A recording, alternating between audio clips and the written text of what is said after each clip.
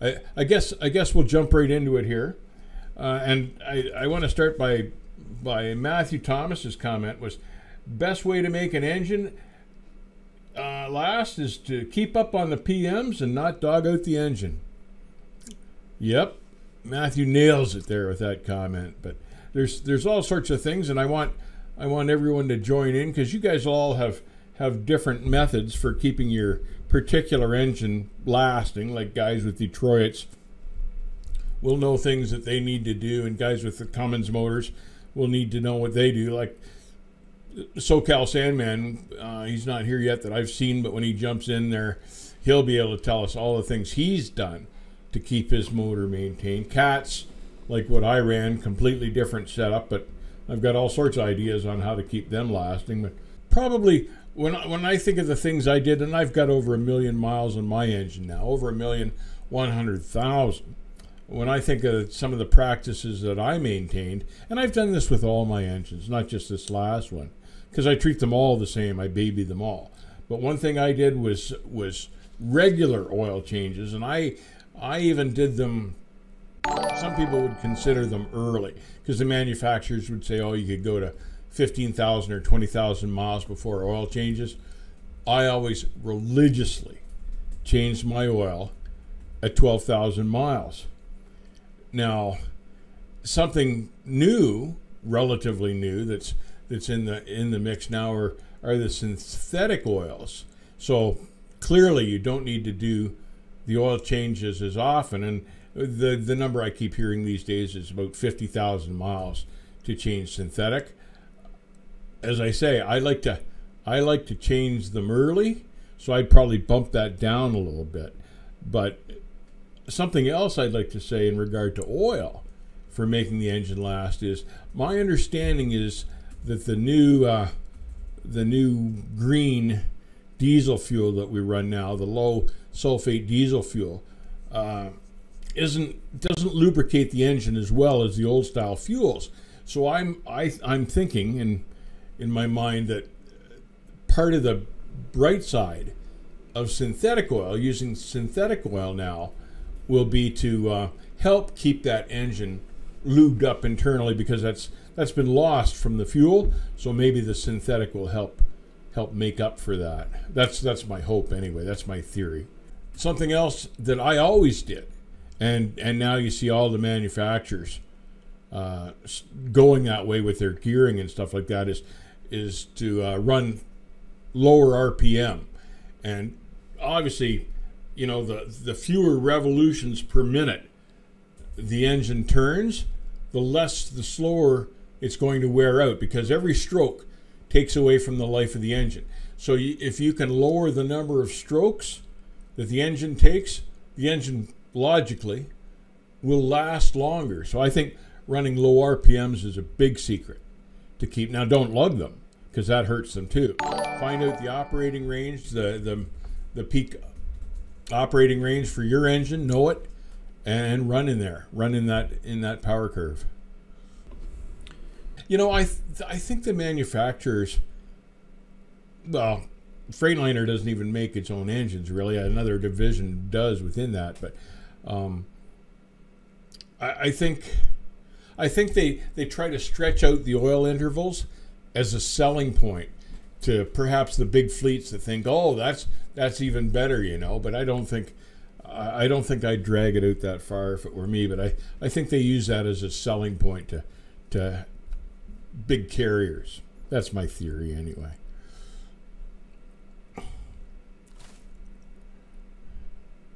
Grilled Mortal says, I change the diff and tranny oil once a year. And that's a good practice too.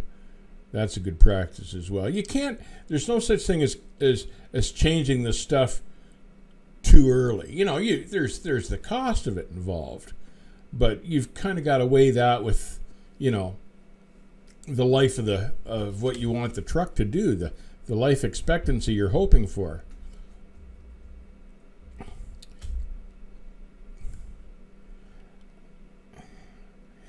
And different engine manufacturers will recommend different things that they want. Maintenance intervals. I guess, is what they're after. I know for my particular engine, I kept a close eye on the turbo and the oil line to the turbo line, and in the space of a million miles, I'm on my third turbo, and I change the oil line to it every time I swap the turbo. Cat recommended doing the injectors at 800,000 miles. Jonathan says GP Transco has those intervals. They say recommended by Freightliner, and they sample the oil change every oil change. They are reporting no problems thus far. Interesting. So they're sticking to the 70 or 75,000 or whatever it was, but they do an oil sample every oil change, and there's a good practice right there. There's a key practice. It's a little costly, but it's worth it to know what's in the oil. So oil sampling and testing, very important procedure in helping protect the engine. One of the most stressful parts of any truck driver's day is getting pulled into the weigh station. DriveWise helps eliminate that stress with their pre-clear technology. It works on all major ELDs or as an app on your phone. DriveWise is now offering a 30-day free trial on DriveWise Pre-Clear. Check them out at drivewise.com. Something else that I always tried to do was have my engine maintained by the manufacturer rather than by a truck dealer. Like, you know, Kenworth and Pete had trained Cat mechanics, but I preferred to take my engine right to a Cat dealer because those guys are right up on the latest and greatest things. So I always did that. So if you've got a Cummins, I recommend taking it to Cummins themselves rather than a truck dealer. Yes, but what single owner operator could afford that testing so often? It's, you know, it's worth the money, I think. It's not, you know, you've got to build that into your maintenance costs, and it is tougher for a single owner operator. But I still think it's worth doing. Now, you know, maybe the owner operator, a single owner operator, wants to break that testing up into, you know, doing it every 3 or 4 oil changes, for instance. That's up to whoever's running the financial picture for that truck. But the more often, the better, certainly. Do it as often as you can afford to do it if you plan on keeping the truck for a long time. The early Cats recommended doing rolling in bearings, doing a bearing roll in every 500,000 miles, I believe it was. And then the newer ones, they kind of got away from that. But something else I'd like to do is I just used to drive that truck like I was driving Miss Daisy. I wouldn't flog it. I wouldn't over rev it. Certainly, you don't want to over rev your engine because that'll certainly hurt it, no matter whose motor it is. There's SoCal's here. SoCal, we're talking about how to preserve your engine, and I know you'll know a whole lot about that. SoCal says to send in an oil sample analysis costs about $27, which includes a prepaid envelope. So that's not expensive at all. That's not bad at all. I think just about everyone, if you own your own truck, I certainly think you could afford the $27 to do that. Because I think, yeah, and Roger agrees. He says he doesn't think that's out of the way. He thinks that's cheap, and I would agree with that. So a good practice. Send in your oil samples all the time. Something else that you guys will probably have, and Kyle, I bet you Kyle has an opinion on this, but all sorts of guys now like to do engine mods, and they'll go to different companies to bump up the horsepower. And depending on what you do, there are things you can do to bump up the horsepower that cut back the engine life. So you've got to be pretty careful about doing stuff like that. And something else you'll need to remember, and it was interesting, I learned this from Cat. When I would take my Cat in to have work done on it or whatever, they would plug it into the computer and they could scan it, and right away they could tell whether I'd had the engine modified or done anything at all. They could tell by looking at the programming what had been done to that motor, and they told me that if it had been modified in a way not approved by Caterpillar, that would void the engine warranty. So I thought that was pretty interesting, and they could tell just by plugging it in. So I know while it's kind of nice to have the extra horsepower when you need it, there's the downside to doing that too, because the engine manufacturers can tell. Tim Field says, I would never mod one of these new engines. They're too fragile with the emissions, and the DPF could plug up easier. Tim, completely agree. Now, something else along those lines too is, here we are with these new engines, and you're not allowed to modify them. So then, all of a sudden, because of the chip shortage, the DEF sensors become unavailable, and the trucks are shutting down. So all along we've been told that we can't modify these engines or do deletes on these new engines or anything like that until all of a sudden we run out of the sensors. And now they're advocating that you can delete the DEF sensor need just to get the engine running again, after thousands of trucks have been parked over this, and all sorts of owner operators have lost thousands of dollars in work just because they were sitting, because they were afraid to try to find a workaround. They didn't know how to do a workaround, and who did. But I guess now the dealers are working on a workaround around that missing sensor that is approved by the EPA. So thanks a lot for all of that there, EPA.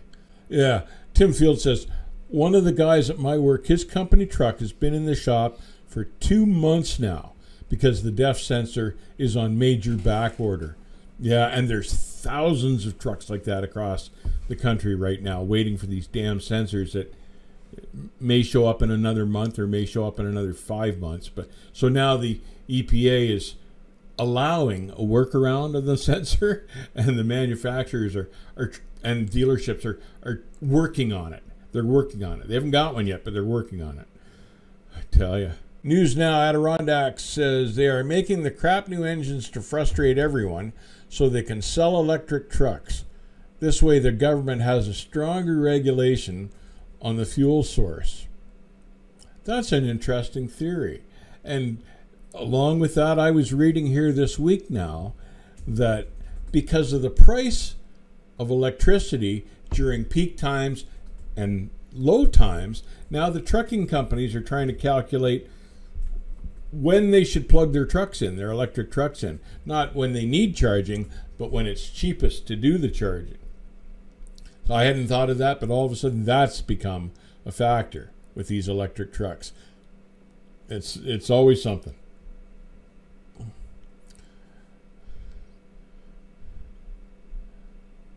Matthew Conrad, he's out of here. Take care.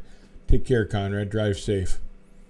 Something else I like to do, and we were talking about this, I believe it was last stream about the engine coolant. And I used to change mine every other year and test it every fall, actually, before it got too cold. I'd have it tested. And someone else mentioned, and that was what I did too, was to swap out the filter, the coolant filter annually. And that was something else that I did that is a good practice. All these things, I think, contributed to the life of my engine. I never had one blow on me. And there was something else I never did, was I never waited till they blew. I was always just a bugger for preventive maintenance. And that was what Matthew Thomas said. Stay safe. Keep the rubber side down. Thanks again for joining us today. We'll see you on the back haul. Good night, everybody.